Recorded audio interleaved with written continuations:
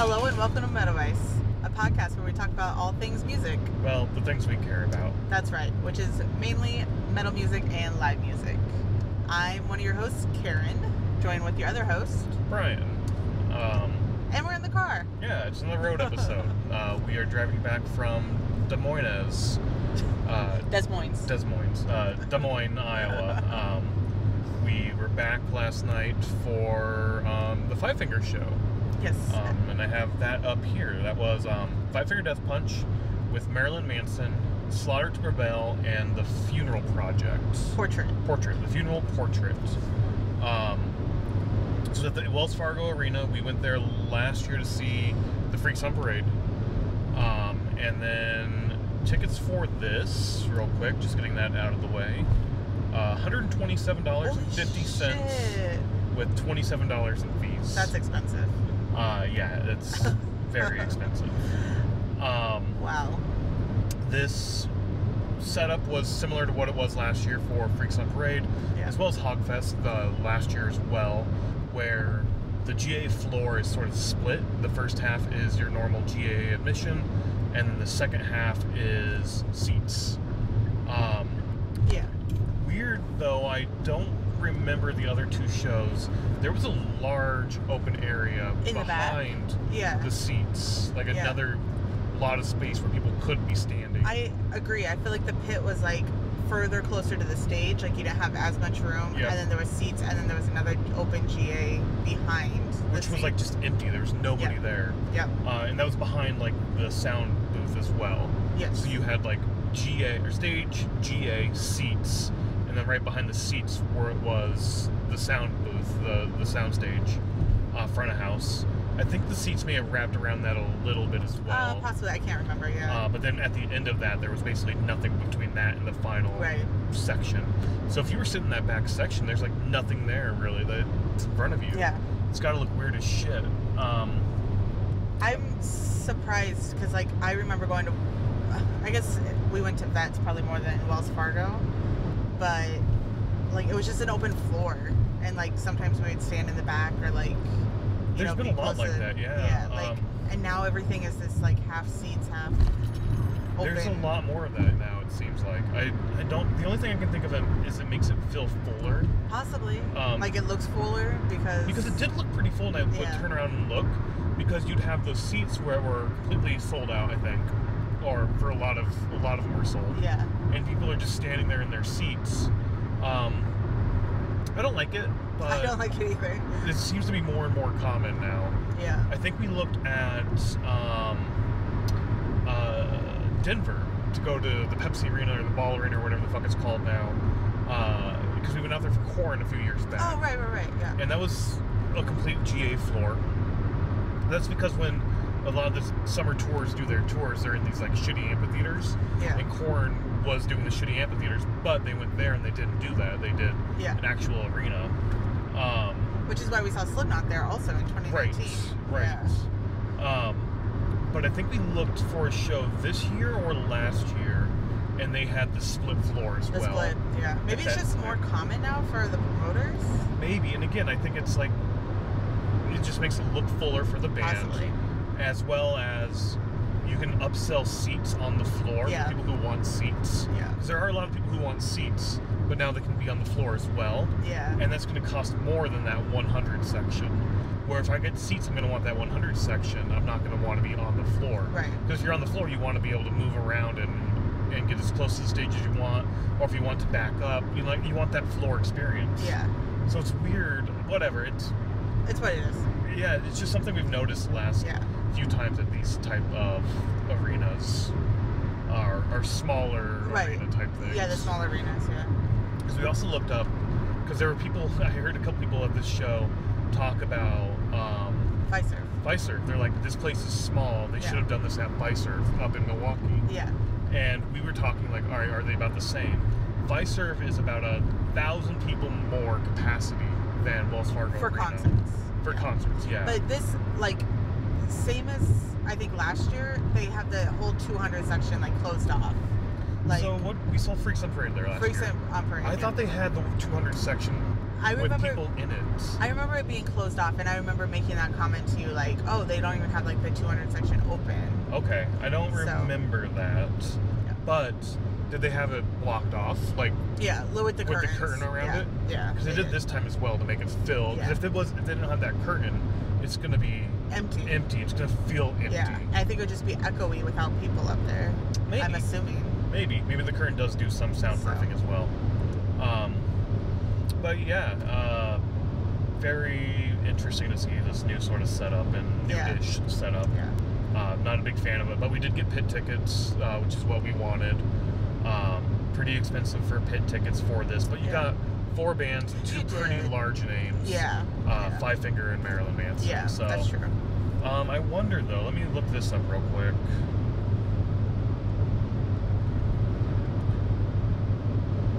Yeah, so about a week before, we went to see Metallica, and that was $315 ticket. So this is but almost. That's for 2 days. That's for 2 days, but this is double. Yeah. So roughly the same thing. If you consider Five Finger at the same caliber, same level as Metallica. No. Just a little bit more expensive. But I think last year we paid about the Metallica prices for Ghost and Omni Marth. We paid like only got $180. Yeah. Two bands, and it was like 1.5. It wasn't even. Yeah.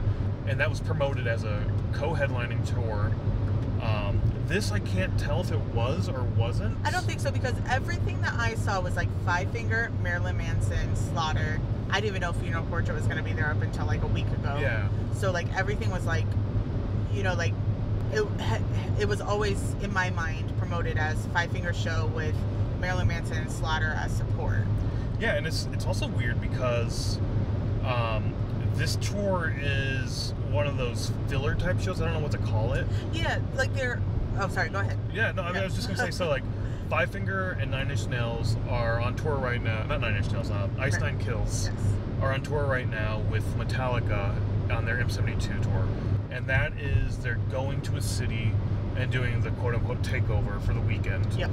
Metallica will play 2 nights, and they have 4 supporting acts, 2 different acts per night.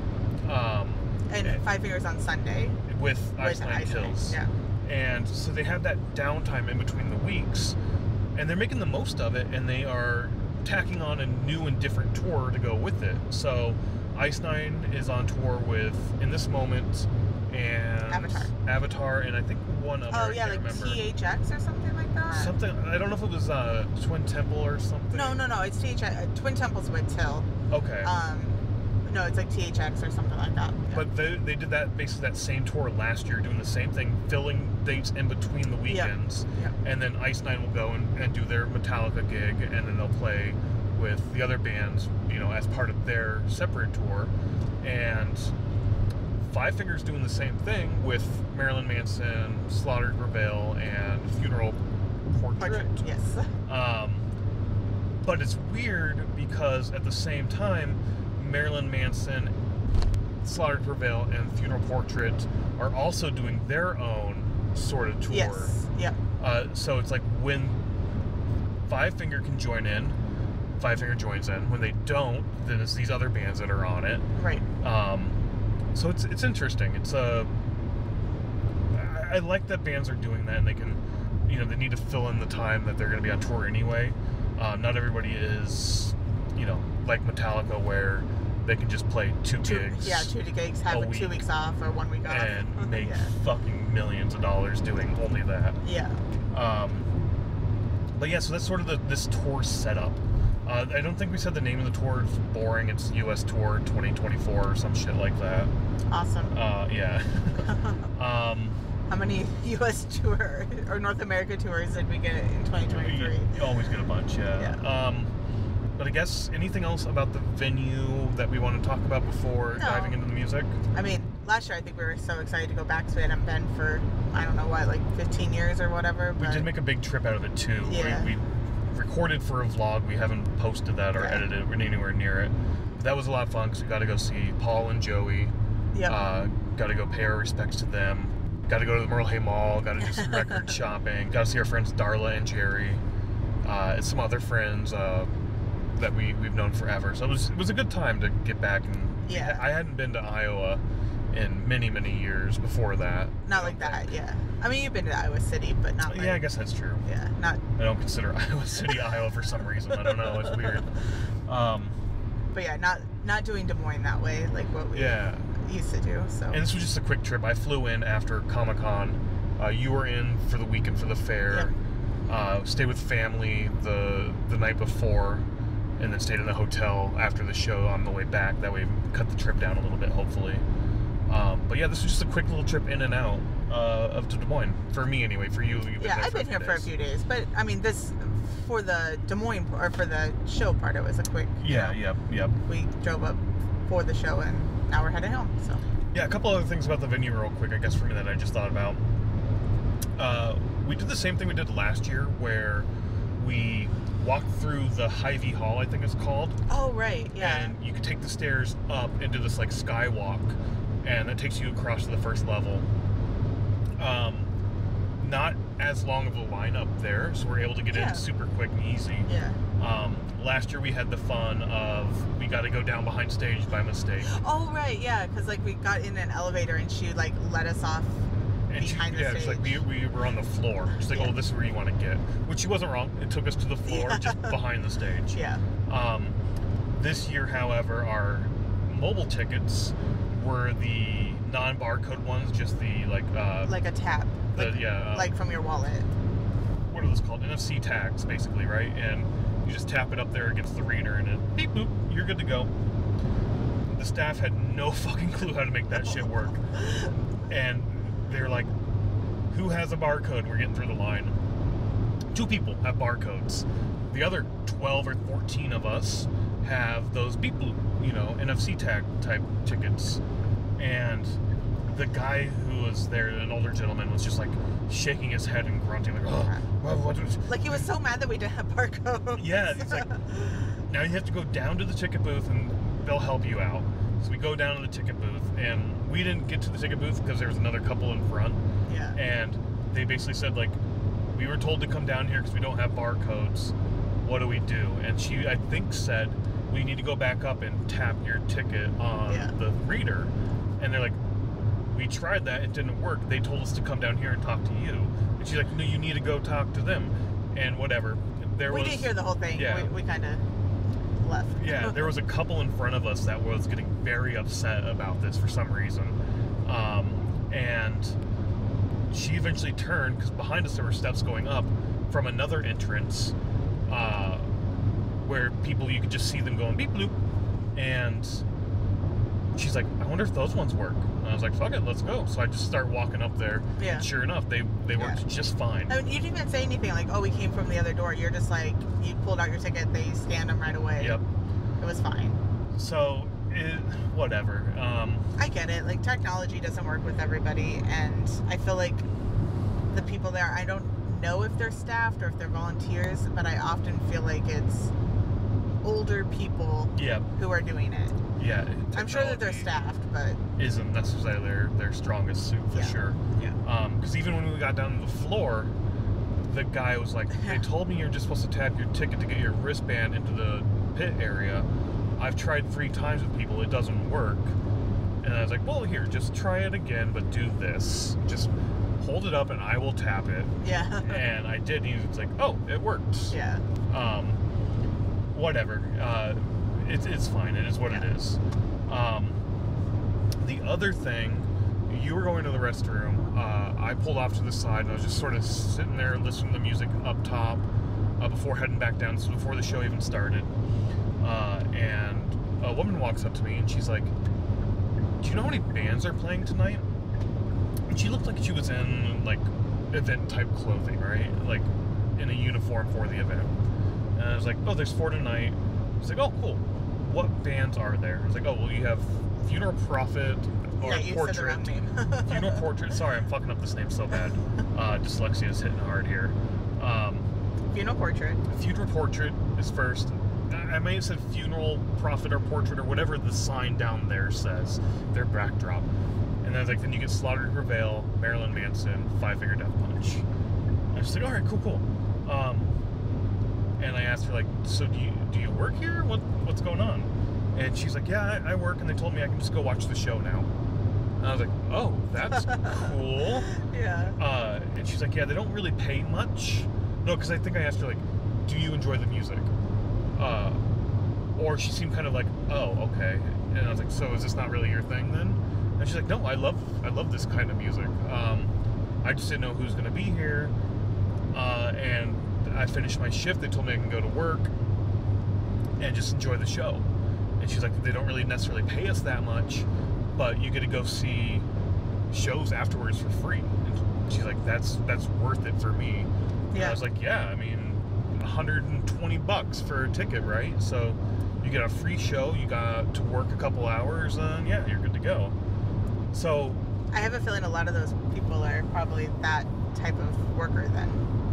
Yeah. Probably it might be like a part-time gig or something. Yeah. Come and work on the weekends and do that. Like I'd do that, or like a Friday night, you know. Anywho, I asked her what she does, and she's like, "Oh, I worked the VIP meet and greet for Marilyn Manson." And I was like, "Oh, sweet, that's awesome. How was that?" And she said they had about mid-60s show up for that. That's a lot. And she's like, "I feel so bad for this one couple. They drove 5 hours in. The event staff here, so it's different staff that she worked at, and the different staff for the like ticketing, getting in, and the the concession workers, right?" Yeah. I knew concession there was different just from family working a contract, yeah. But she was saying this couple drove in 5 hours, and they tried to get in to do the meet and greet, and the event staff was basically like, you can't get in until doors open, which is 5:30.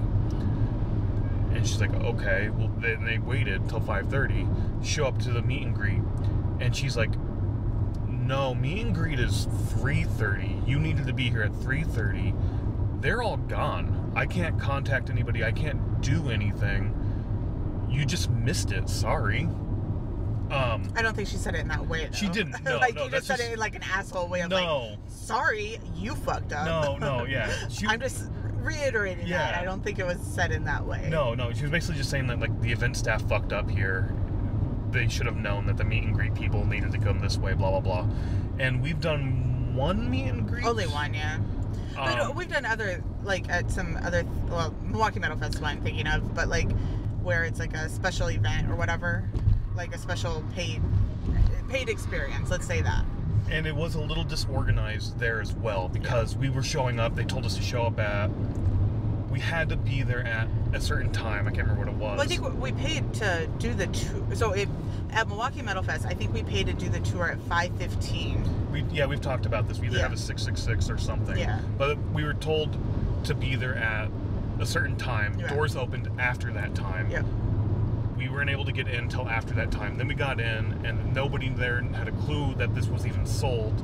And so they were just sort of scrambling at the end. So it's kind of par for the course, I guess. Yeah. These events are very, sometimes disorganized. And I've seen people talk about other meet and greets they do, and they don't find out or get the email with the details until like the day of, that say you need to be here at this time. I feel like Bloodywood was that way, wasn't it? I think so, right. Like, we didn't know until... But I mean, I don't know, maybe not. Yeah, but that's very frustrating, especially for people driving 5 hours. Yeah. To be like, not having the information until the morning of, or even late in the afternoon of. Because again, for Milwaukee Metal Fest, it was also late in the afternoon. Thinking about it in my head now, it can make sense to me if you think about, you don't know when the band's getting in, and it kind of depends on what time they get in from the previous day. Because they have to travel between cities, right? And that could be a delay, so you can't say, be here at noon, because you're not sure the band's going to be there at noon. Yeah. So, I can see it from that standpoint of, don't send the email out a week ahead of time, because you don't know the details just yet. But that's just sort of my take from these one-off packages that you buy on top of things, is that they can be very confusing, and you don't get the information until super late, which is very frustrating. Right. But yeah, the staff should have known meet and greets could have gone through. Yeah, that should be addressed. Yeah. I hope that they got a refund or something. I don't know. I mean, I'm sure she doesn't even know. But yeah, if it happened to me and it happened to us, and they weren't going to give us a refund there, I tried to email to give the refund, right? To be like, hey, explain what happened in the email. And then they're like, sorry, no refunds. Then I'm going to my credit card and being like, I reached out to them, they're not honoring this. It's a service I did not get. Exactly. Like, your credit card company will, unless you're doing this all the fucking time, they'll just blindly, there you go. Yeah. Well, depending on how much it is. Yeah, but that's true. the meet and greet should be at that rate, I think. Yeah. It's not thousands and thousands of dollars you're spending. Yeah. If it's like a $5,000 charge, then maybe they're going to look at it a little bit closer. Anywho, those were the two sort of things that I wanted to talk about with the venue ahead of time. If you have nothing, I guess we can just dive right into the bands. Yeah, that's fine. Normally we do the set lists, don't really have them up. We're driving, and we did kind of pull them up on our phones. But they don't seem correct. They don't. Marilyn Manson seems somewhat correct. Okay. But since we're not going to do it for all of them, we'll just skip it this time around. And yeah, who knows? Maybe we'll keep doing it, maybe we won't. I don't know. I like doing it, but yeah. I mean, we do add it to the playlist, so if you are interested, you can always check out our playlist to see what it is. We'll add it. Well, Five Finger won't be able to be completely because we've heard Five Finger twice this year. The way we do the playlist is the first time we see a band, we put their set list in order on our playlist. If we see them multiple times, we only put net new tracks on there in the order we would have heard them in. So because this is a Five Finger headlining tour, there are tracks that we can add. Yeah, we got a couple extras. Because we've only seen them with Metallica, and that's a shortened set. But yeah, Funeral Portraits, right? I had that right? Funeral Portrait. Yes. I think it's The Funeral Portrait, possibly. Possibly. But sorry. They're from Atlanta. Yeah. I knew nothing about this band. Yeah. Like we always talk about, when there's a new band, we like the live experience to be our first experience, so we go in blind. Went in blind this time around, and what did you think? I think, what did I text you? That it was country rock? You did say country rock, yeah. It was interesting. They had good energy on the stage, kind of like in a punk rock type way, but from the vocals, it just seemed country-ish, like how a country song is sang, and then more like a rock tone than like a metal tone, in my opinion. Yeah, that's the similar and different vibes for me. The energy on stage was amazing. I thought they had a lot of great fucking energy. Yeah. They worked the stage really well. They worked the crowd really well. Or tried to. The crowd didn't seem to get super into it. No, there was like one person. There were a few, that were like super into it, which was awesome. Yeah. But it didn't feel like a lot of people were there for them. They don't think there were a lot of people who really knew who they were, but maybe there were. I don't know. It just, from my standpoint, it felt like the crowd wasn't into it, which is too bad. It was a really good show. They put on a really good show. Yeah. I heard somebody say that up until this tour, they haven't played for more than 500 people. Oh, for real? Yeah. So. Oh, shit. Yeah, so I mean, this is, they must be a new band. I don't know anything about them. This is a big step up. Yeah. They've been around for a few years, because he did say one of the tracks is like, this is 2 years old now. Oh, yes. Yeah, you're right. You're right. One that baked hits at the end, I think. Yeah, and I haven't been able to look anything up because obviously we're in the car, but I did hear somebody say that last night, so, I mean, kind of like the internet. It could not be true, but... No, yeah. It's like your bar conversations. It's one person saying something that they heard, and it's that phone conversation as well. The country vibe, I got a little bit, but not a whole lot. When I think of country rock, when you said that, I was thinking they sound a lot like Shinedown, which you have said Shinedown is country rock as well. I feel like they sound country too. Shinedown does. They do have a couple tracks that do sound kind of country, but for the most part, I don't hear that in Shinedown. But then again, I don't listen to, nor have I really ever listened to country music, especially that 2000s rock pop country. Yeah. Which is sort of where I think you're hearing that sound in your head. Exactly. So I'm not familiar with that shit music at all. Where back then you listen to a lot of it, so that might be why you're getting it. But they definitely had more of a Shine Down 3 Days Grace vibe to me, their sound. Yeah, very radio friendly. And we even heard, I mean, I think it was on Rock 108, we heard a Funeral Portrait song. Did we? Yeah, you were sleeping. Oh, so you heard it. Yeah. Okay. You subconsciously heard it. I guess. I didn't know that. All right, cool. Yeah. I like their set a lot. I like their energy. I want to hear them more, like, hear the songs, like when we add them to the playlist. Yeah. To see what I think. And I think the next time we see them, it is very much a, like, you can sing along, like a, you know, like, if you know the lyrics, like, you can sing along. If you heard it on the radio or, have listened to it. Again, they're very much that vein of Shine Down. Yes, yeah. I agree. I do want to see it again. I want to see with the crowd more into it. I'll be more into it because I'll know the songs better this time around. Yep. I enjoyed their set a lot. Just didn't know it that well. They only played for 20 minutes. Like, it was a quick set. Total 20 minutes. I looked at my watch and they started at 6:30 almost on the dot, and then they ended at 6:50. Well, they did also have the two clocks on the sides of the stages. I don't know if you ever noticed those. I did see them, but I didn't see them during Funeral Portrait. Oh, I did. I was paying attention to that to see how long they were going to play. Oh, okay. Because I was curious as well, with there being 4 bands, how long. Oh, how it was going to go. And essentially 2 headliners at that point. Yeah. How long it's going to be, how long each set's going to be, and all of that. Another interesting thing that will come up later, I guess, when we were standing in line to get in through that skywalk, they did have a thing flash up for the show that night. They said 6:30 to 11 was the time for this event, which will come in handy later in the night when Ivan Moody comes out, and there's some shit that happens later that he references this as well. But yeah, no, I was watching that too, and it was a quick set, which was your standard opening set. Yeah, exactly. Especially when you have 4 bands. I think that's standard for them to play 20-25 minutes. So. Yeah, exactly. Which then leads into our next band, To Prevail, which just finished headlining Milwaukee Metal Fest, which is where we saw them for the first time, and a much longer set for them there because, well, you're the headliner. Yeah. Here you're the second opener. Yeah. But even for Milwaukee Metal Fest, they played almost all their popular songs, like all of them that I know, and then even they covered Du Hast, and it was only an hour long. So I just don't feel like they have the catalog to do much more than that. Does that make sense? It does. I mean, it's also a festival, so you, as a headliner of a festival, you don't get that super long set in general if you're at your own show. So I felt like it was a proper length for a headlining show.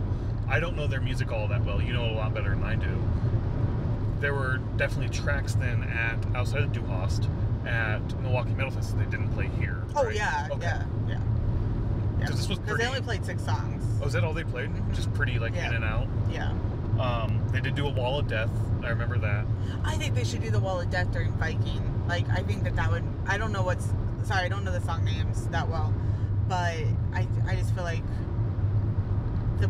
the beginning of Viking would be so much better as a Wall of Death. Like, 'cause they do that recording part, and then it, like, breaks down right away, and I'm like, oh, that would have been so much better. The Wall of Death was super early. It was like the second track. It was the second track. And that floor is so small for a Wall of Death. It was. It didn't go very go very long, no. Yeah. They did do a circle pit a little bit later as well. That was, I think, much bigger than the Wall of Death. I wasn't paying super close attention to their set. Oh, right. I forgot. I was on call for work that night and got an alert, so I was on my phone in the back trying to address some shit, which didn't work because there's no signal down there for some fucking reason. As soon as I get up to the stairs, at the top of the stairs, it started working. So I missed a good chunk of their set because of work. You were able to catch almost all of this. You were actually at all the set. Yeah, I stayed. I stayed for the whole set. So what were your thoughts then? Like, for me, again, not super familiar with their music. I do like it. I like their performance at Milwaukee Metal Fest, but super early into their set, I did have to sort of step out and miss most of their set. So they were the second opener, as we said. So when, we didn't even say this, but when Funeral Portrait played, both Funeral Portrait and Slaughter to Prevail's drum kits were on the stage, so they had to kind of play around both. After Funeral Portrait, they did take down their drum kit, and so when Slaughter to Prevail played, it was basically their drum kit, but all of Marilyn Manson stuff was behind them, so they didn't have much room.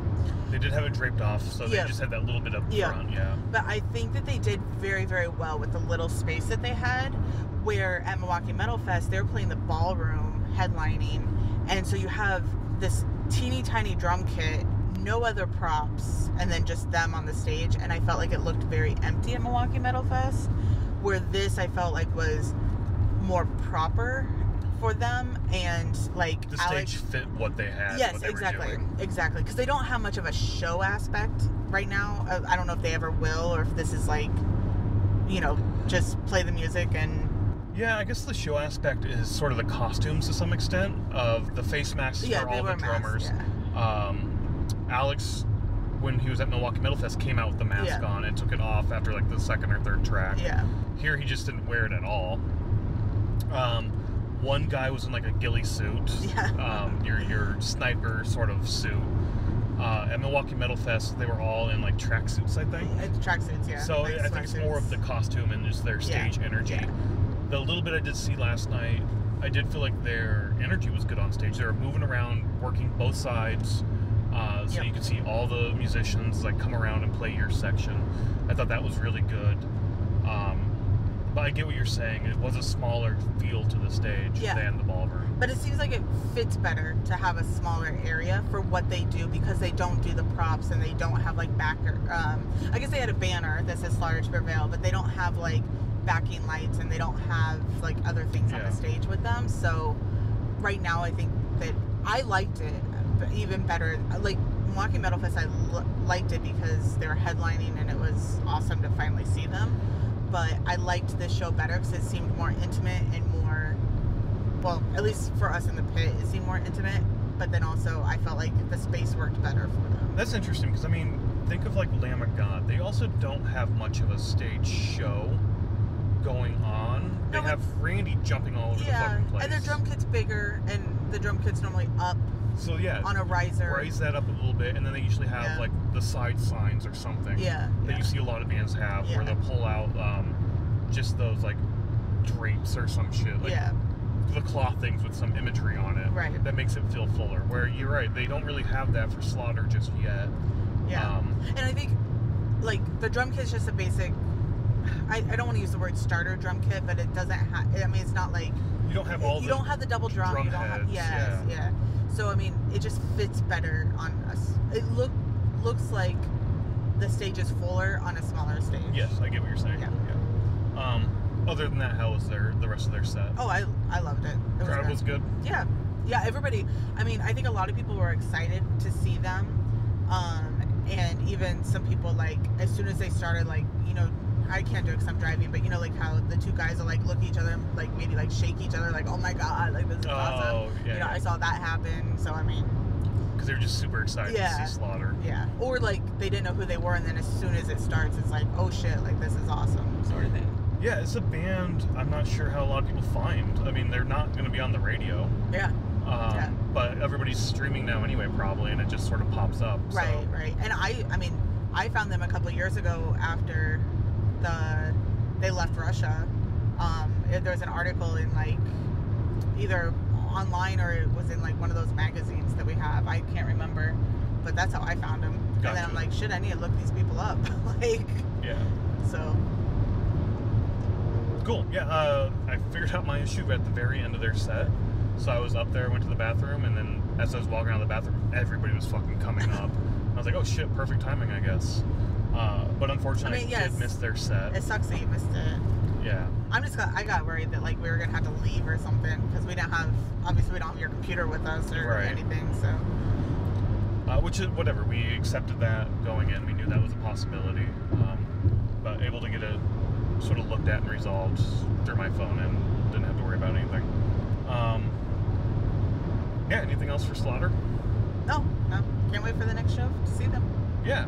I think they're just going to get bigger and bigger and bigger. Yeah. So. Yeah, they're huge. I mean, especially after they played Wacken, and like, I don't know, yeah.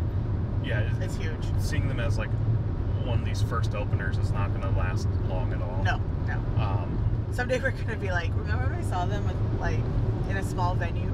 Yeah, it's just weird that we saw them as a headliner now as like the second opener. Yeah. It's so fucking weird to think of a band like that. I mean, but we've seen other bands like that where they're headlining and then they're opening, so... Not like at that, not... To me, that's a bit of a drop to go from headliner to second opener on 4 bands. You gotta think that they're second on the bill when they're with Marilyn Manson. Right. So, yeah, I mean, they're kind of combining these tours together. It does, so. Yeah. That's fair. But yeah, as you said, Marilyn Manson, he was our next band to check out. We've seen Marilyn Manson once before at Chicago Open Air 2016. Yep.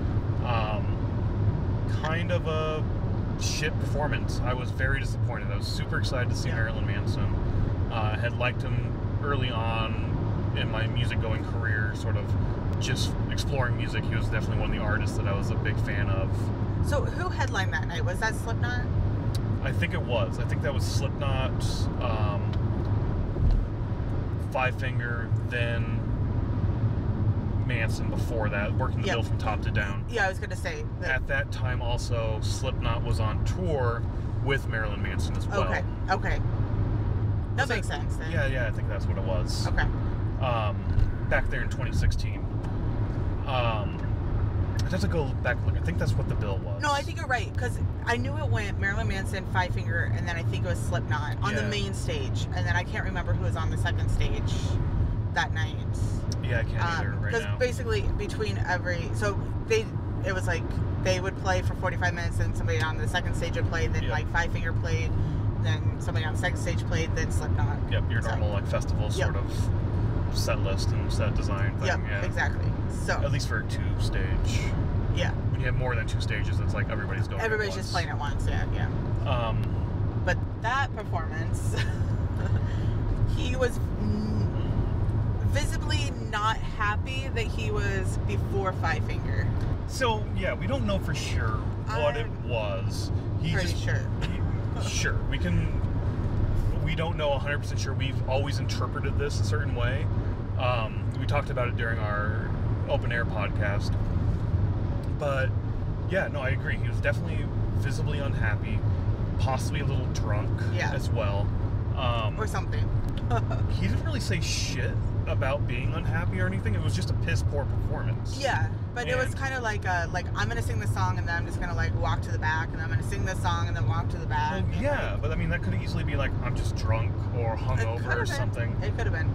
But yeah, like in any case, like just after that performance, it was a piss poor performance. I've always heard that Manson shows are amazing. They're like this shock rock. There's so much going on, so much theatrics that go along with it. And we got a little bit of the theatrics there as well, but it was just sort of going through the motions and being pissy about it. And I was unsure what the fuck was going on. I just thought after the show, like, he was drunk and he just gave a fucking pissy ass performance. This was lame, what the fuck? And I was very upset until Five Finger went on and Ivan was like, yeah, so our lawyers are better. Yeah. We have better lawyers. Something about we are on the stage at this time at night because our lawyers are better. Yeah. And that's where we started to assume that it was... He was mad that he was before Five Finger Death Punch. Right, that Manson was. It could have been other things. It could have been the headliner of the second stage was pissed they weren't in their slot. Maybe. There was nobody saying about whose lawyers were better than whose, other than Five Finger's lawyers were better than somebody else's on that tour. Yeah. We just took Marilyn Manson's shitty performance and attitude to be him being pissy about that. Yes. That's true. Like, it could have been like, oh, Five Finger, like maybe somebody on the second stage had a problem that they were headlining the second stage, or they were on the second stage instead of the main stage or something. Right. I don't know. And that's when this was announced with these two bands. We were joking amongst ourselves of like, oh, they must have got over their little beef or something. Yeah. Maybe there never was one. And it was them and somebody else, right? Maybe. And there never was any beef between Manson and Five Finger, and they've always been friends or some shit. I don't know what it is, but we've always assumed that's what the case was. Or it's been 8 years and nobody cares anymore. Exactly, that too. The point is, we don't know what was actually going on back then with who and who else, other than Five Finger and somebody. Yeah. And in any case, right now they're on tour together, and there seems to be much love amongst all the bands. Yeah. Supporting each other and whatnot. But when it was first announced, that was my first thought, was like, oh my gosh, like, look at it now where they're supporting Five Finger, so. And when it was announced, I was also excited, because I was like, shit, alright, maybe I'll get a better Manson performance. Yeah. Than we did in 2016. And? I did think it was better. It wasn't as theatrical as I had hoped or thought it would be. Right. It was a lot more toned down than what my memory or my expectations would have been from back in 2016 or even early 2020s, mid-2020s. Mid-2000s. That's what, We're mid-2020s right now. Yeah. Way back 20 years ago, when I first started getting into metal music. Like, those performances, the little clips I've seen and everything are like, oh my god, that looks fucking awesome. I would have loved to see that type of show. Yeah. But it was a lot more toned down. A lot more lighting effects than anything else. Yeah, what did you think about the lights behind them with the smoke? It wasn't bad. I liked it. Okay. At first. That's so funny, because I bet you if it was a metalcore band up there, you would have been like, this is shitty ass, I don't like the lighting, I don't like the smoke. No. There were moments at the beginning where the lighting was a bit much for me. Okay. With the strobe lights and just bright white backlights. Okay. But it didn't last long. It dimmed down, and it was more of the red, and then there was the smoke to kind of help blur it out a little bit to make it more fuller. Okay. It's with this when it's just the straight behind the act, behind the band, and the lights blaring into the crowd constantly, that I get fucking fed up with it. And Corey Taylor's show was like that too. They had the wall of lights behind them. Crater and Sepultura's tour was like that as well, where it was those straight up and down lights. Vote for My Valentine, and who the fuck they were with. Same way, like all those sort of lights. I hate that so much, with it just bright white light shining into the crowd, into my eyes the entire night. Okay. This was more. There were moments that were very frustrating, and I did have to look away or look down to avoid like the light sensitivity and whatnot. But it was a lot better than other shows I've been to. Okay. There was oftentimes, so we were on stage left. For this performance. And so the bassist and one of the guitarists were on the right side. And there was many times where I couldn't even see them because of the lights and the smoke. Where I'm like, okay, so there's just one guitarist and Marilyn Manson and a drummer. That's what I would look at. I would not look over there either because I couldn't see it. Yes. But if I looked straight ahead of me, I could see what's happening. I could see my little section in front of me. Okay. That was a little annoying because if you looked over that way, you couldn't really see what was going on for a lot of the show because of the lighting and whatnot. Yes. But I could look ahead of me and I could be fine at that point. Okay. I just wondered what your thoughts were, since every single time you see a metalcore band like that, you just hate it. It's different lighting. Okay. It's not the same kind. Okay. Again, like these were sort of straight up and down LED lights that would change, and it was like an upside down cross with an extra cross. I don't know if that's like his new symbol or something, or if it's been his symbol forever. But yeah, it's that symbol just repeated over and over. And when it would change to like the red light or the I guess they were green maybe sometimes. I don't know if there was blue. I can't remember. I don't remember. I just remember red and white. Red and white for sure. But it felt different for sure to me. Okay, that's fine. You're getting very passionate about this. I hate the backlights so much. And I knew you were going to ask something about that, because even Five Finger had lights that were like that as well. I guess the Five Finger ones I remember is more like lasers. There were a lot of lasers, and they also had like the strobe lights and just the straight down lights in my eyes as well. Not as bad as other bands who just sort of basically leave them on the entire time. I see. It's especially that leave it on the entire time when you're trying to get like that silhouette look to you. Linkin Park did it in like their Meteora music video or something. I think that's where it made it like blown up and people loved it. But I hate that fucking look so much. The Interrupters. The Interrupters. We saw them with Flog and Molly a few years ago, and that was a fucking horrible shit though. show. Their lights were the worst stage lights that I've ever seen. No.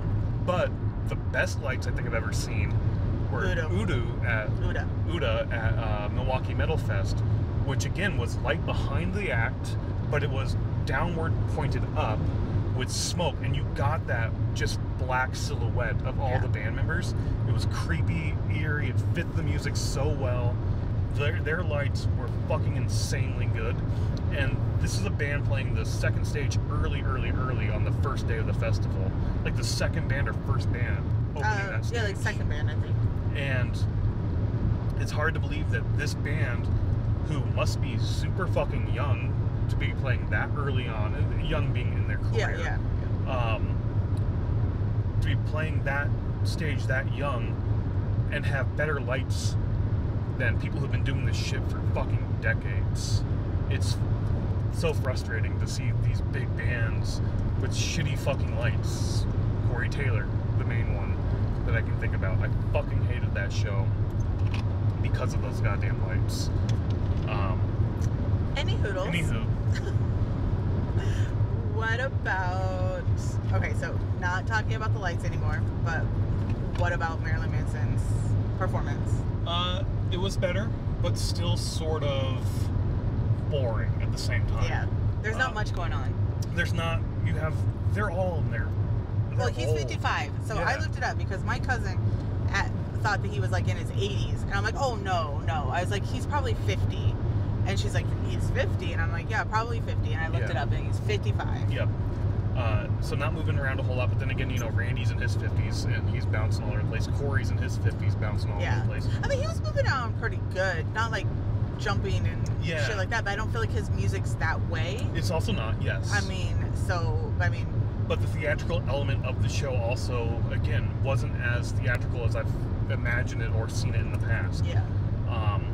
The other band members were sort of just hanging out, doing their own thing as well. A little bit of movement there. I feel like the Funeral Prophet. What is it? Funeral Portrait? Yes. Sorry, fuck. I'll get this right someday. The Funeral Portrait's stage presence and energy was much better than Marilyn Manson's. I didn't know a lot of the music he played.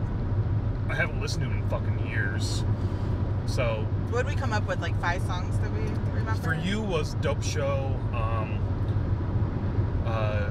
New Shit, Beautiful People, what else? Trying to think now. What was the other one? Disposable Teens, and Obscene, Be Obscene. Obscene, yeah. So there's like 5 or whatnot songs. So that album with New Shit and Obscene, I think, was the last album I listened to or really got into of his, and that was mid-2000s, I want to say. Yeah, probably. And I really haven't listened to him much since then. I know he's got like new music out and whatnot, but I really have not listened to him since then. But it's that older sort of stuff from that moment to a little bit before that I was really big on. I still really enjoyed it. I thought it was a lot better, again, than the 2016, so I was happy that we got a better performance. A little disappointed that we sort of, I guess, missed the prime. Like we should have went in like 2005. And that's just a show we're not going to get from him. We'll get it from other acts that are doing something similar or along those lines, but probably not from him. Like Twin Temple, not quite the same music, but their performance on stage is a lot more theatrical, I feel like, than this one was last night. All in all, though, I enjoyed it. There was a woman behind me that was just fucking going insane, bouncing all over, bumping into me, and just like, there's one moment she like threw pretending like she held a mic up in front of my mouth, like, I'm waiting for you to sing the words, and I kind of turned her into shrug. I'm sorry, I don't know the words to this, which sucks, but that was clearly why she was there. and she was fucking loving it. That was awesome. I loved that little interaction and just like the energy she was bringing. And like all that shit, like I'm waiting for you to sing the words. That kind of chatter and talking and the singing, I'm completely fine with, because she was fucking into the music. Oh yeah, she wasn't like talking to people. She was like, yeah, she wasn't like, well, how was your day today? I've seen them before. Right. I saw them at this show and it's awesome. Right. They're not doing this, but they did this song and blah, like that kind of shit. Yeah, that's bullshit. But that like trying to get the crowd around you pumped and into the music like you are to, you know, raise the energy. I'm all for that. That's fucking awesome. Yeah, like that alone I think was worth it. Yeah, no, I love seeing the crowd fucking get into it, even though I wasn't necessarily into it. She was working to like get me fucking pumped and whatnot. So, no, I like that. Yeah. And again, all in all, a much better performance. Just still a little. It just wasn't what you had envisioned. Yeah. I liked it. I mean, I thought it was a very well put together performance for somebody who is 55 years old, who hasn't really done much recently, that sort of thing. So, oh no, I liked it. I was excited to see it again because I know when we saw it in 2016, you were so excited to see Marilyn Manson, and I'm like, that's what you were excited for? Yeah. So, because like I think then back in like 2016, I maybe knew like 3 songs of Marilyn Manson. Whatever they played on LAZER. Yeah, what they played on LAZER, and the only other thing I knew was like how in the 90s he was blamed for everything, which is bullshit. But other than that, I didn't really know who Marilyn Manson, or that sort of thing. So it was a long set too. Yeah, I'm just wondering, since he's doing his own headlining, like if he. I don't know how many songs he plays during the headlining set versus this one, but it seemed like a good hour. Yeah, no, it was a good lengthy set. I was curious how long it was going to be, because he is, you know, that headlining caliber act. And like you said, they're off doing their own sort of tour on the side of the Five Finger thing. And this wasn't necessarily promoted, to my knowledge, as a co-headliner tour. No. But it kind of felt co-headliner-ish. Yeah. For how long of a time he got on set. So yeah, all in all, a good set for sure. Which leads to Five Finger's Five set. Finger, the headliner. Who we have seen like 3 times in 1 year. Before they came on, I think it was Heather from LAZER came out. Oh, right. And tried to get this crowd pumped and whatnot. There were a decent number of people who had left by this time. We ran into some friends we know, Matt and Shayla, from Thrash the Titans, that were at the show as well. So it was awesome to run into them and talk to them for a few moments. But they were one of the bands, or not bands. They were the band that left. They were a few of the people who were primarily there for Slaughter and Manson. Yeah. And then they're not into what your aunt call them, Finger Punch. Finger Punch. Yeah, she's not into the Finger Punch band, or they weren't really into the Finger Punch band, or as I've heard them call them, like 5 Flavor Fruit Punch. I've heard that before. So they just sort of bounced early. Which cool. There were a lot of people that I felt like did that. Yeah. And if that's your thing, that's your thing. We like to stay for the full show if we can. Unless it's really not our thing, then we'll leave early. But we'll at least give everybody a shot. Yeah.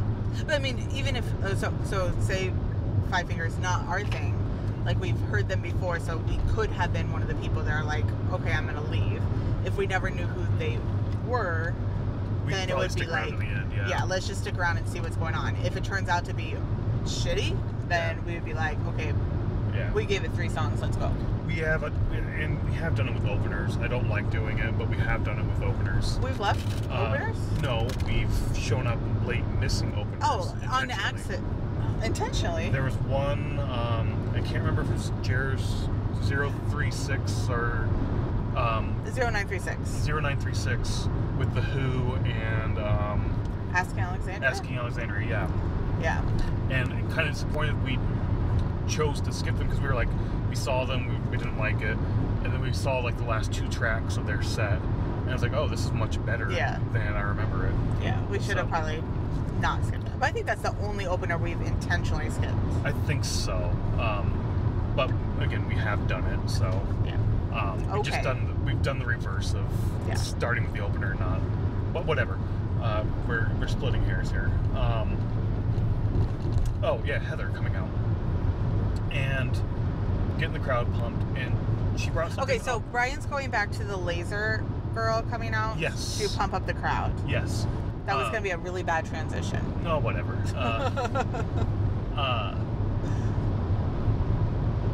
Yeah, she came out, pumped up the crowd, and brought up something we heard on the radio driving in, is that this was part of Lazer's 28th birthday celebration. This was their birthday celebration show, which was awesome. Growing up on Lazer, listening to their music all the time growing up. And I was thinking about that this morning. I've been listening to them probably 20 of those 28 years. Just or more, or 24. Close, yeah. 23? Somewhere in there. I've been listening to them for a long ass time. Yeah. It's awesome. I love Lazer. Whenever we go back to Iowa, we did this time. I flew when you picked me up. We're driving, listening to like Spotify. Yeah. And then like 10 minutes in the drive, I'm like, wait, what the fuck are we doing? And I turned like Lazer on, because it's like I'm back home. I'm gonna listen to Lazer. And then once we get to the Iowa City area, we're switching over to Rock 108, which is a much better radio station than Lazer. Sorry, guys. Yes. They just are. Not a whole lot better, but still a little better. In any case, though, it's fun to go back home and turn on the radio and listen to those two channels that I grew up on, and just helped mold my musical tastes and help me in my journey through music so much. There's one part at the show, she's like, give us a big shout out if over those 28 years you've ever won free tickets to a show. And I have never ever won free tickets. Have you ever tried? I also have not, because I don't want to call and hear my voice on the radio. So. Or like if you have to answer a question and you get it wrong. I'm fine with that. Oh, okay. Because I know all those questions. I know them all. Okay. But normally it's just be caller 13. And, yeah, that's generally what it was. And you get this prize or something. Yeah. They also do like the 12 Days of Axmas, where they give away free autographed guitars and shit. Yeah. That I've never done, which would have been awesome. Yeah. The last couple of years, I haven't seen them with a booth at the fair. But then again, I don't really walk around those areas. Like. Did they used to? Yeah. So it used to be outside the There's the bathrooms we always use, like right off the Bill Riley stage. They were like back there. I have no clue what any of this is. I haven't been to the fair in like a decade. So. I don't know how to explain it, because I don't know building names, and I don't know. But they have a booth at the Iowa State Fair. Yes. I did not know that, or I forgot all about that. Yeah. But then the show started. It's just kind of cool that I wasn't expecting this to be the 28th birthday for Lazer. Yeah, we didn't know. And I'm really thinking that maybe the Ice Nine and In This Moment show was maybe a birthday celebration as well, because they said like something about ending our birthday weekend with this. Oh. So I'm wondering if they had other shows that were also. Well, I know there's a lot coming up, because you're going to have Knotfest Iowa as well. Yeah. And they're doing a bunch of promo for that and ticket giveaway and shit like that. Yeah. Like you could win a VIP experience off of. Yeah.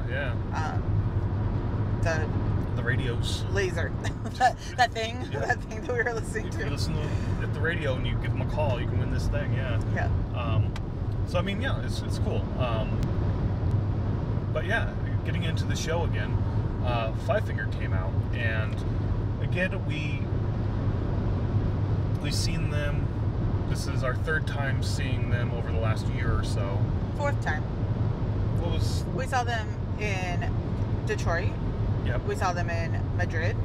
We saw them in Chicago. Oh, yeah. And then we saw them. So I guess 3 other times before this we've seen them. So we know what the show's going to be like. Yes. It's been a while since we've seen them as a headliner. That was back in Tinley Park. Yes. And we sat on the lawn. Yep. This was a much different experience, being right there. Yeah. Super fucking close in a small little pit area. Yeah. I was going to say that, because so the first time we saw them at open air, we were probably mid-field. Yep. And at that time, I don't think I really enjoyed it too much. I don't remember, Yeah, I don't think you knew their music that well. No, I didn't really start listening to their music until like 2018. I was a fan back then. I had listened to a bunch of their more popular shit up to that point. Yeah. I was definitely a fan of theirs back then. Yeah. And then when we saw them at Tinley Park, like I just said, we were on the lawn, so we were basically watching a screen. Yep. And then we saw them with... All the Metallicas were back ways a bit as well. So like probably Madrid we were the closest to the stage for, I think. So we were kind of like in between the two barriers. But even then, like, they're not always in front of you. Like, they're moving to the other side of the stage and stuff like that. So this was really, really cool to be like right there and see the whole show and see what's, see it all. So and just it was a really good show. And I like how Ivan came out and like with like a mask on, and he just like kind of moved for the Purge. For the Purge. Oh, is it? Okay, okay. I was just like, oh, that's really, really cool to... I never watched The Purge. I feel like... But I thought that was really cool to see. And that's not when he had the baseball bat. He came out later. No, he had the baseball bat, yeah. Was that when it was? Yeah, and he was like hitting the... See, I can't remember. There was a few times where he did the similar sort of motion. Yeah. Once he came out in like the little top hat, Jekyll and Hyde type outfit. Yep. With the cane that he threw the cane into the crowd. Yeah, he throws everything in the crowd. Fucking threw all his clothing in the crowd, like all the shirts he came out in. There was like a 5-figure jersey he had on, a sweater. Basically, he just went to his merch table, grabbed a bunch of shit, wore it for half a song, and threw it into the crowd. Yeah. I saw the kid that got the cane at the end of the night, and then he threw the hat into the stands. Yep. Yeah, I thought that was really fucking cool. But the baseball bat thing, I can't remember when that was, but yeah, he's definitely up there. Banging away at his riser with the baseball that was bat. the first thing, the very first thing. Okay, I couldn't remember when that was. You mentioned the lighting earlier. I thought the lighting was some of the best lighting. Oh, I thought it was so cool. Because of the lasers. Yeah. All the smoke going out there and the different color lasers made some really cool geometric shapes. Yeah. The lighting... I almost thought, oh my god, if you're stoned right now, this would be trippy. Yeah, no, I really enjoyed it. There was definitely the backlight as well that goes on that was shining in the eyes a little bit for me. And I did find that... That never bothered me. Maybe because you're taller. Maybe. That was annoying me a little bit from time to time. But again, it was just sort of quick on and off. Like the strobe sort of lights, like boom, boom, boom, boom, boom. It wasn't that constant, here's a light in your eyes. Oh, okay. Which really drives me nuts. Especially with the spotlights, too. When we're in, like, seats, and the spotlight comes over and, like, hits me in the eye. Oh, yeah. Sometimes, depending on where you are, that's just where that light will go, and it's always going to be in your section. It's always... So I noticed that at Metallica when we were in, I think, Madrid, and it was like the same... Because we almost stood in the same spot, and like the same light would always be shining in my eye. We talked to Jerry and Darla. We talked to Jerry and Darla about seeing Megadeth and Lamb of God a few years ago. Right. And they said they hated Lamb of God's lighting because my assumption is they were essentially in that same sort of section. For Lamb of God's, like, this is the home base for this light. Yeah. And we've been to several shows where we've been to seats, and that's been the case. Yeah. That Crater Sepultura show is one example of that. And then when I did leave and go down to the floor, it was much better for me there. Yeah. Same with Bullet for My Valentine as well. That was very annoying. So I get that. I hate when that happens, but I did feel like this show's lighting wasn't as bad. And again, it was that strobe lights.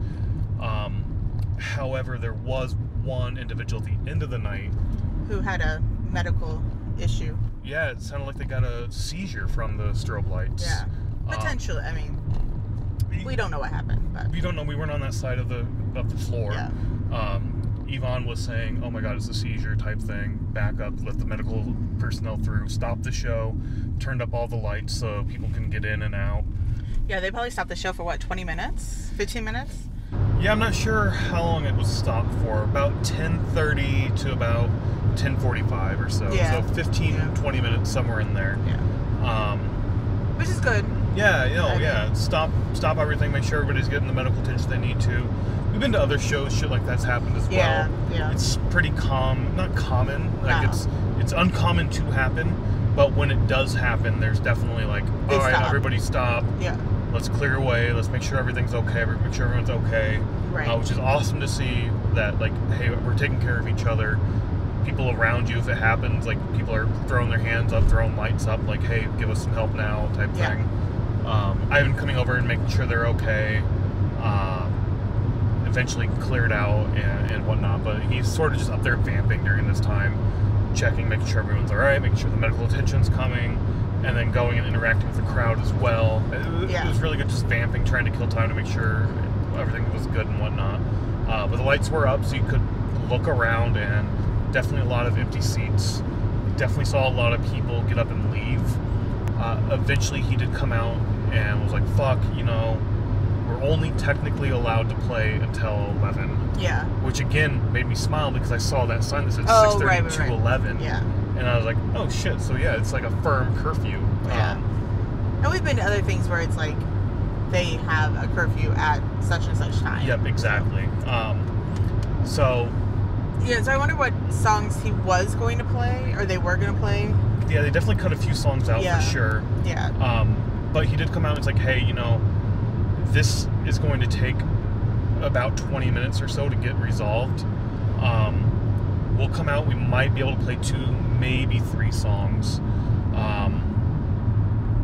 So if you want to stick around, awesome, thank you for sticking around. If you want to leave, completely understand. Go ahead, and we won't take offense to it. Right. We will definitely be back here again and see you. Thank you for coming out, type thing. And honestly, yeah, it wasn't sure if they would even come back on stage.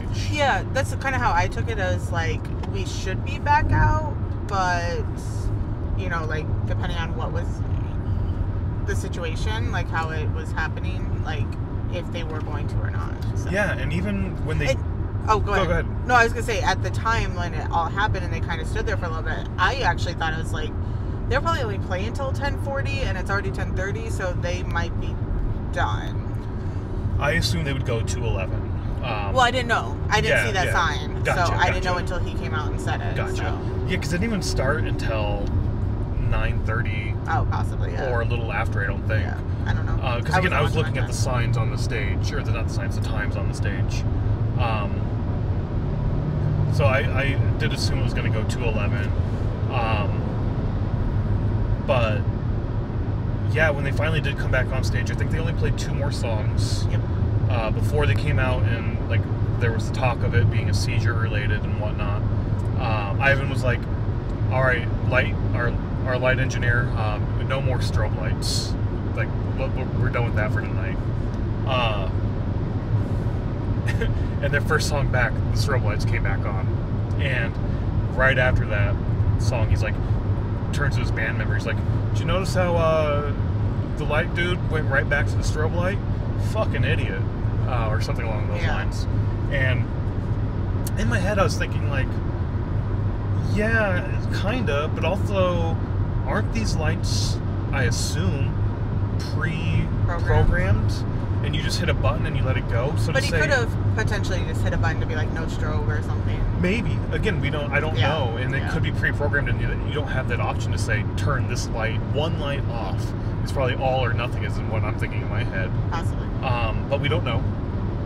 So that's where it was in my head, like, he wanted to turn it off, but you can't for that song. The last song, though, they basically didn't have any lights whatsoever. They had a few colored lights that shined down into the crowd, and then they asked for the crowd to turn on their phone lights to wave and whatnot. So what was it? Under and Over It, they played, and then they played Bleeding. Is that what it was? Those are the 2 songs that they came out and played. So I don't know what would have been played. What else would have been? Between, yeah. I don't know their normal set structure, I guess. So. But again, that was a super cool moment, and even though they came back and played those 2 songs, it kind of felt weird to me to come back and play 2 songs. It was a little bit. I could have easily seen, like, hey, you know, unfortunately, due to the medical emergency, and we're just crunched on time anyway, we're going to call it a night. We're sorry. I could have completely seen that. It's cool they did come out and do it. I would have been completely fine and completely happy if they didn't do any other songs afterwards. Would other people in the crowd? Maybe not. But given the situation, given the circumstances, I get it. It's kind of weird to have that low of a low with that medical. Yeah, and come right back. And then come back up and like, all right, let's get the energy back up. Like, it's just, and you only have 2 songs to do that, like, get the energy. They did. The crowd got really back into it. I enjoyed it. I did. I could have also seen him saying, like, unfortunately, we're not going to do anything else. I guess I was the same way. Like, if they would have been, not played any more songs, I would have been cool with that and understood if that happened. But, Yep. There's probably some people there that would have been really fucking pissed. But, oh well. I mean, whatever. It is happens. What it is. I mean, so. There's more important things, and there will always be another show. So. Exactly. In any case, also during this vamp time, he came out and was saying, did I hear right? This is the 28th birthday of the radio station here in town that they're celebrating. And he's like, Clear Channel has fucked over radio so bad. It's good to see that there's still radio stations out there supporting our music and supporting metal and hard rock music. So give a big round of applause to the radio station here in town. You guys are lucky. Which we both sort of turned to ourselves and looked like, isn't LAZER owned by Clear Channel? Which they are. They aren't. I thought you looked it up. No, it's some, something group in Des Moines. I thought it was Sinclair Clear Channel. Oh, is it? Sinclair Clear Channel group. Oh. I think that's who it is. I thought it was I thought I read down at the bottom that it's some group from Des Moines, or is Clear Channel from Des Moines? Let's look it up and we'll redo that. Yeah. All right, so never mind. I always thought it was Clear Channel, but no, it's SIGA Communications, SAGA Communications, who I believe also owns The Hog. Oh. Let me double check. Oh yeah, because we looked that up. That The Hog is owned by the same people that own LAZER, so it must be SIGA Communications. Yep. Yeah. Okay. Cool. Yeah, we did look that up, and I thought they were owned, but I just wanted to double check. I always thought it was Sinclair, but dyslexia again. Maybe you just saw the S and just assumed. Okay, so never mind. Awesome. I did not know that. Still, Rock 108 is better than you all. Sorry. But also when we were in Des Moines, we found out, listening to LAZER this time around, they have Lou Brutus. Lou Brutus now. They did not used to have Hard Drive, and now they have Hard Drive. Yeah. That's pretty cool, because we listen to Hard Drive at home sometimes. You'll pull it up on your phone. I mean, through what, the Rock 108 app. Yeah. Yeah, but okay, so, alright, I thought you showed me and it was, but it's not. Okay. But we did think that, before that, we thought LAZER was owned by Sinclair. Yeah. Alright, never mind. Learned something new today. But yeah, that was kind of cool as well. Other highlights for me for the show, for the Five-Finger bit, or Five-Finger set, not bit. Their bit that they did? Yeah. They did their cover of House of a Rising Sun. Love that cover. I feel like they've played that at every show that we've seen them. I think they do. That's one of their big hits, for sure. Honestly, I was kind of hoping Metallica would play that during their set, because they did an acoustic cover of it, but I would have loved to see an electric cover of them doing it. But you have Five-Finger that's going to do it, so why play the song again? Yeah. But he did reference that during this little acapella moment that he usually comes out and sings, that since they're on tour with Metallica, they were going to cover a song that Metallica covers, and they did Turn the Page for a little bit, not all of it. One verse or something? Yeah, up to the first chorus or something like that. Then he brought his son out on stage.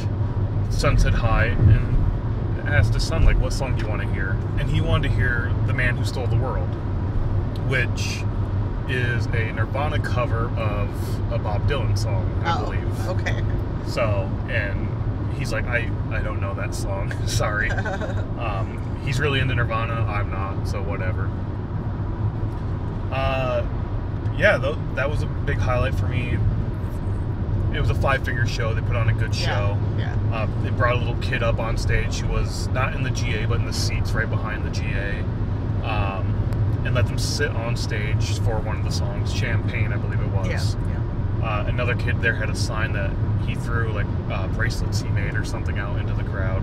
Again, throwing out all of his clothing basically out into the crowd.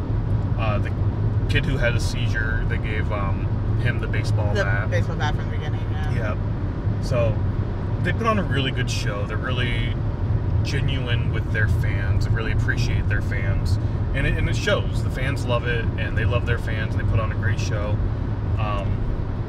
yeah, I get people's dislike for their music, or why they call them 5-flavored fruit punch or some shit like that. It's very radio-friendly metal. It's probably the most radio-friendly metal you'll hear out there, honestly.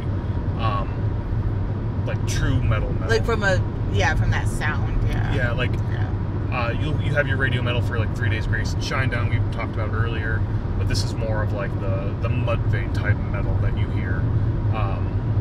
And there's just a lot more of their stuff on the radio than there's like Mudvayne or Slipknot or anything like that. Right. So I get their popularity. I get why people don't like them. But the show is good. I enjoy the show. Good energy.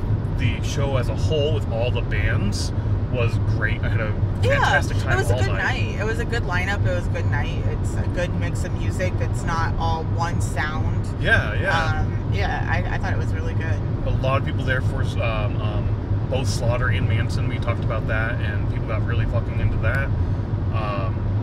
The Funeral Prophets. Portrait. Damn it.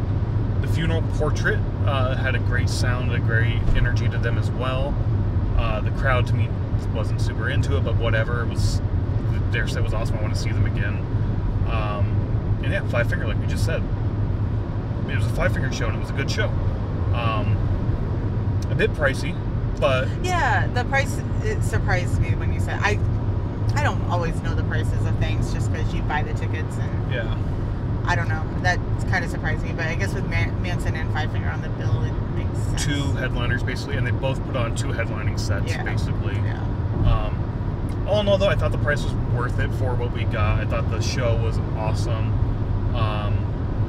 I'd see this again. That's like the 3rd time in this episode you said all in all, and it just makes me think of the like Champagne, like all in all, it's a good life. Oh, really? Yes. Oh, I didn't know It's like that. their lyrics. Oh, shit. All right. No, it's good. I just... Yeah. Like, I wasn't picking up on that. Yeah, all right. Maybe you say it all the time, and this is just the one time that I've noticed. Yeah, I don't know. You said it a lot. All in all, though, great fucking show. Let's definitely see it again. I don't know, anything else from you? Nope. It was a good show. I was happy to be there. Yeah, all in all, live music's awesome. So go out, see some fucking live music, and we'll catch you at the next show. Yep. Bye.